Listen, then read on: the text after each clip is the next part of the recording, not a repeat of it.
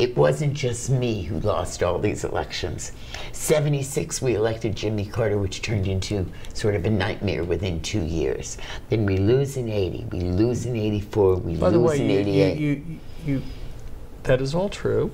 Factually true. You don't lose in 80, you lose big. And then in 84, you get killed in 84. We didn't lose as badly in 88, but we still lost. Democrats were ready to do what was necessary to win. And Bill Clinton was a Southerner. But wasn't he was a Southerner. Much more moderate. I mean, he was pro-death penalty. Remember I'll never forget this. The White Boys Caucus, we used to call it, the Democratic Leadership Caucus.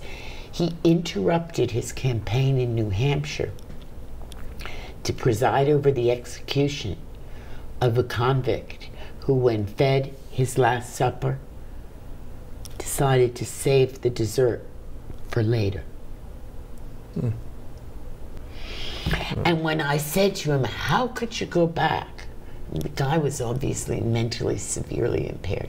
How could you go back for that execution? He looked at me and said, how could you ask me that after you know Willie Horton as well as you do? So Clinton was no Dukakis. He was not a liberal. He was not somebody who was had he a moderate or a pragmatist? Or both? Both. Okay. Okay, he would have been more liberal if it was pragmatic to be so. I think he essentially came from a different Democratic Party and recognized that he needed to, socially, he went to Yale Law School and he hung out with all my friends and he worked for Bob McGovern. Dole used to say he talk right, govern left. Talk right, govern left. No, but the truth was he governed right and talked left. I mean, he was as comfortable with the left of the Democratic Party as anybody, but he wasn't of the left. And so he was the perfect candidate for 92, except for his Gary Hart problem.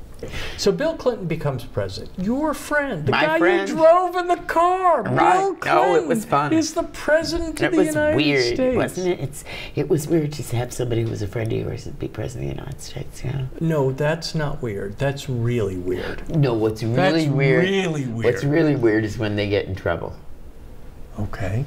And it's your sweet spot. I told you my sweet spot was sexual assault against women, right? So when I did a lot of work in rape, but I also did a lot of work in sexual harassment. So I get this phone call. Actually, I knew it was coming. But when I got the phone call from Matt Drudge saying, Matt Drudge of the Drudge Report. Bad news about your boy, he says to me. I said, bad news about my boy? He said, an intern.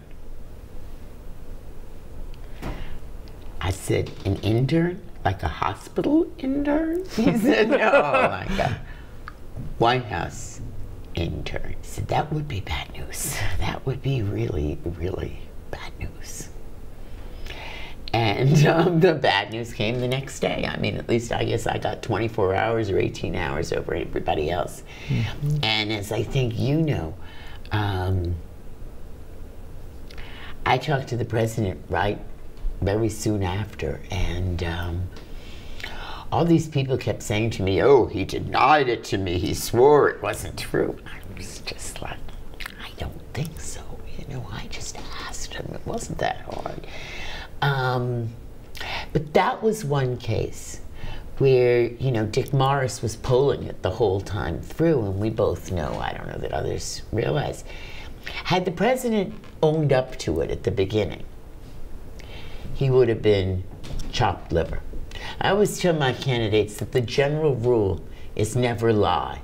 But like every general rule, there are occasional exceptions to the general rule, which is why it's called a general rule. And the general rule in politics, right, not universal, is you never lie. But there you had a situation where had he admitted to having some kind of sexual relationship with Monica Lewinsky in the first heat of the moment, the cauldron would have exploded.